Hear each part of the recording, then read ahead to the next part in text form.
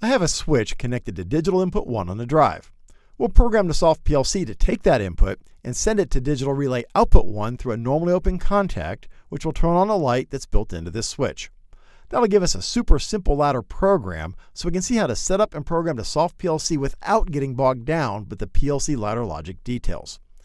Before doing anything though, let's do a factory reset on the drive so we're all starting from the same place. Let's bring up the WEG programming software, which I'll refer to as WPS. Create a new configuration, name the first resource, our SoftPLC demo drive in this example, and hit Next.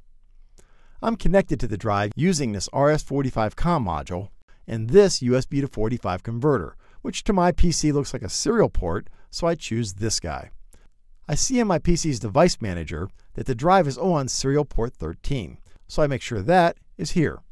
The rest of these are the drive's default values, and since we just did a factory reset, I know these are what I need, so I'll hit Test to make sure WPS can see the drive. It does, so we hit Next. Since we're connected, WPS already knows which drive we're connected to, so we just hit Next again. This is so we can import ladder code from the WLP software. We don't need to do that, so we can skip it and hit Finish. Great, here's our configuration, and here's our SoftPLC drive resource. And as usual, we can see all of our parameters and diagnostics. This is where we enter our PLC ladder code. Double-click on the main ladder code, and we're ready to go. Now make sure you're not connected. You can't edit ladder code while connected to the drive because that could open you up to unsafe and dangerous situations. Just reach over to the toolbox and drag a normally open contact onto the rung. Double-click on the name, search for digital input, and select DI1. Now I go over to my coils and drag an output coil onto the rung. Double-click the name, search for digital output, and select number 1. Well, that's it for the ladder code. We'll take a closer look at all the functions available to you and a lot more in the next video. One of the cool things about the WEG drive is that the digital inputs aren't limited. In some drives, if you use the digital input in the SoftPLC, then you can't use it in the drive, and vice versa. So the good news is the WEG drives don't limit you like that. The bad news is you need to be extra careful because the drive may be using a digital input that you're also using in the SoftPLC. Let's look at our digital input and see if we have any conflicts.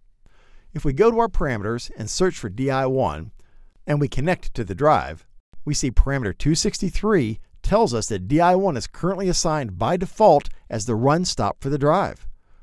Again, there's nothing wrong with that if you intended for DI1 to be both the manual switch input and a run stop for the drive. In fact, that's a pretty common thing to do.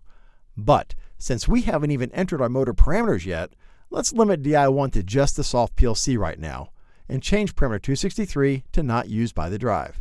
Remember, this write happens automatically because we're connected to the drive.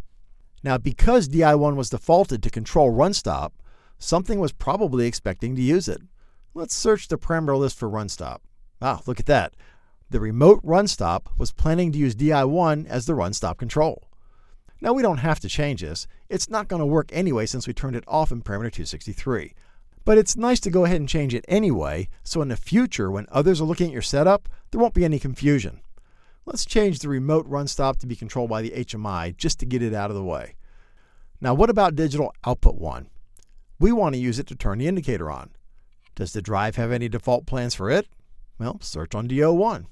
Yep, parameter 275 says the drive is planning to use this to indicate a no fault condition.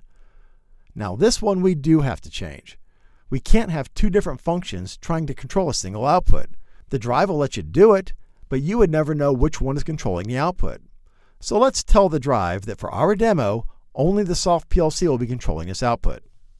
Great, we entered our ladder code, and we made sure the digital I/O we're using doesn't conflict with the drive.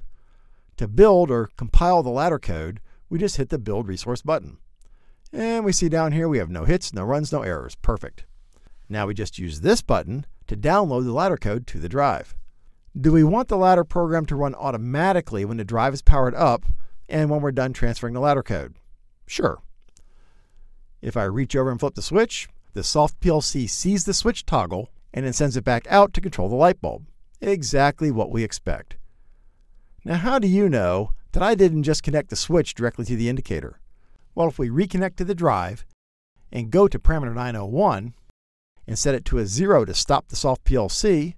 Give it a second to take. Looks good. And now try to flip the switch.